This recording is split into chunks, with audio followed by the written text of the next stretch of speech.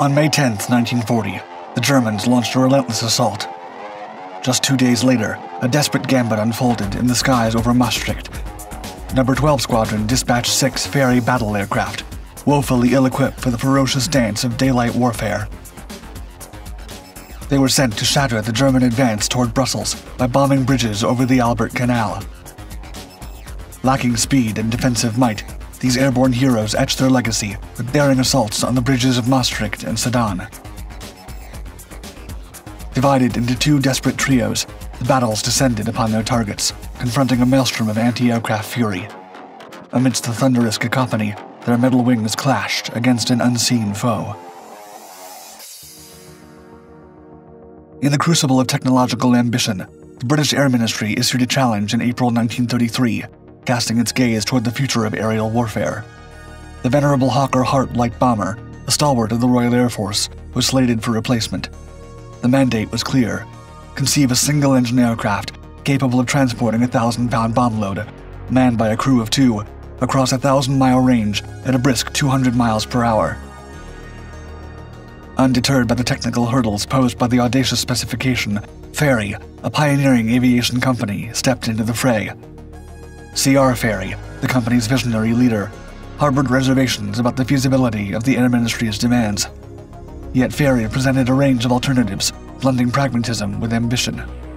Among the submissions, one design stood out, a manifestation that adhered closely to the Ministry's exacting criteria. Against the odds, the Air Ministry embraced Fairey's design. A contract was inked on June 11, 1934, charging Fairey with the construction of a prototype. Guided by the skilled hand of Marcel Lebel, the Fairey design team berthed an aircraft with a singular cockpit housing a crew of 3: pilot, observer-navigator, and wireless operator-gunner. As the prototype took shape, the Air Ministry, brimming with anticipation, issued a production order for 155 aircraft in June 1935. The battle, though destined for obsolescence from its inception, found an unexpected ally in the geopolitical climate of the mid-1930s. The ominous rise of the Luftwaffe fueled a desire for numerical parity, leading the RAF to order 155 battles in 1935, well before the prototype's maiden flight. With the specter of war looming, expediency triumphed over preference, and the battle, equipped mostly with the Merlin III engine, became a vital force. The Fairey Battle finally took to the skies on March 10, 1936, under the command of Flight Lieutenant Christopher Stanland. Its capabilities would eclipse its predecessors, the Hawker, Hart, and Hind bombers, as it could carry twice the payload over twice the distance.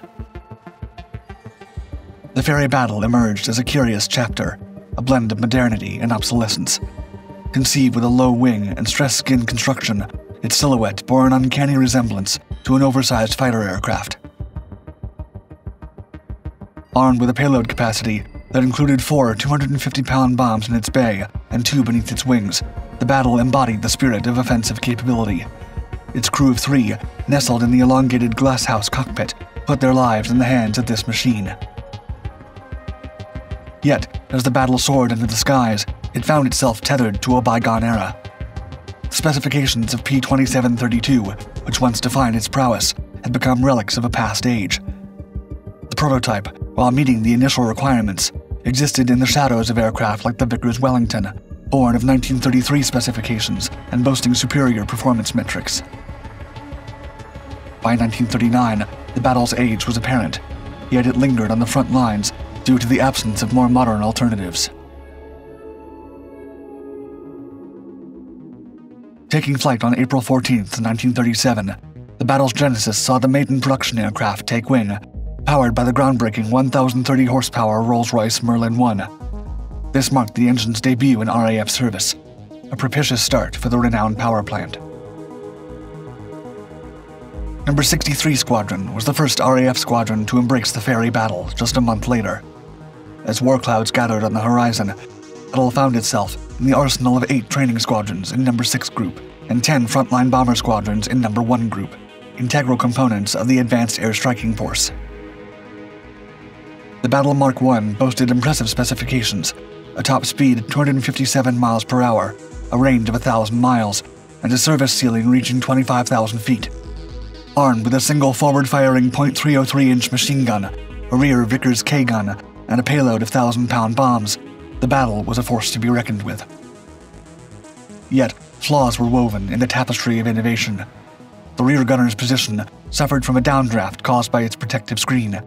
This compromised rear visibility, a vulnerability that would soon be exposed. As the battle proliferated, a new chapter unfolded at a state-of-the-art factory in Stockport, later expanding to Birmingham's Austin Motors.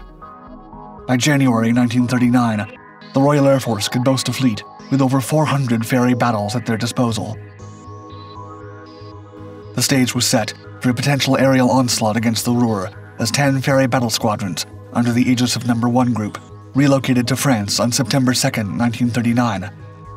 The strategic move was part of a prearranged plan contingent upon German aggression in the West.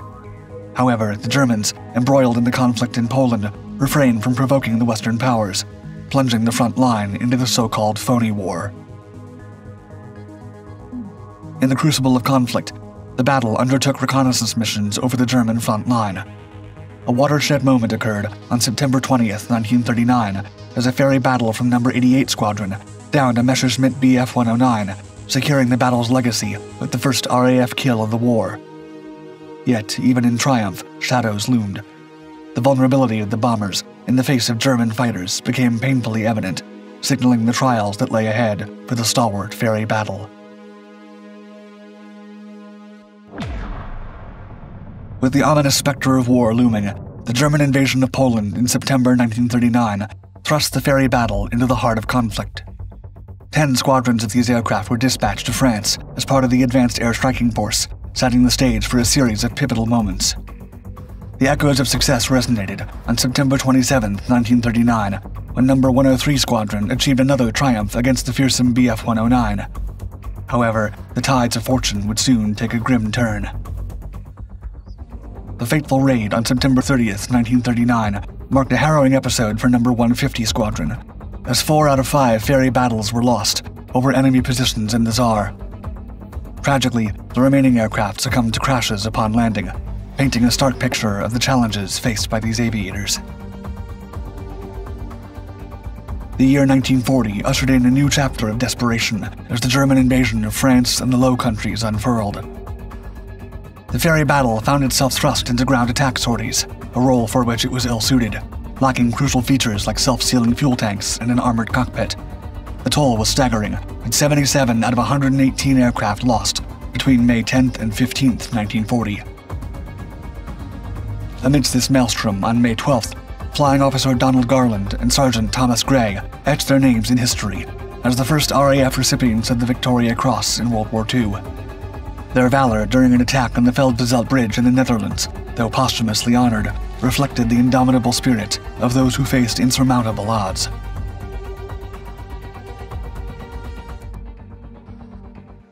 The vulnerability of the Fairey Battle became painfully apparent during the early days of the German Blitzkrieg. Tasked with low-level attacks against the advancing German forces, the strategy aimed to evade enemy fighters but exposed the aircraft to a barrage of anti-aircraft and small arms fire. The cost, in lives and machines, was devastating. On May 10, 1940, the first day of the German assault, 32 battles embarked on a mission to attack advancing enemy troops, and 13 were lost. The following day, 7 out of 8 dispatch battles met a similar fate. The toll rose on May 12th, when a force of 5 battles targeted crucial bridges over the Albert Canal. None returned. By the 14th, low-level attacks were abandoned due to unsustainable losses. New tactics briefly showed promise, but on May 14th, 63 battles faced interception by Bf-109s during a mission against canal bridges, resulting in the loss of 35 aircraft. High casualties persisted as the RAF retreated in the wake of the German advance.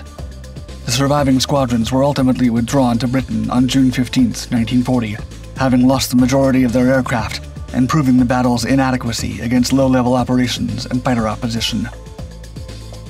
As losses mounted, the remaining Fairey Battle squadrons conducted their final sortie on June 15th, marking the denouement of their frontline service. Between May 10th and June 20th, 1940, a staggering 137 Fairey Battles were lost, signifying the inevitable decline of this once prominent aircraft. Upon their return to Britain, the No. 1 Group reformed, still equipped with the Battle. However, daylight raids were abandoned, and the majority of battle squadrons transitioned to nighttime attacks on German invasion barges in French and Dutch ports. In the crucible of the Battle of Britain, which raged from July 10th to October 31st, 1940, the Fairey Battle found itself thrust into the forefront of the conflict. 6 Fairey Battle squadrons, including the newly formed Polish squadrons No. 300 and 301, constituted the reformed No. 1 Group Bomber Command.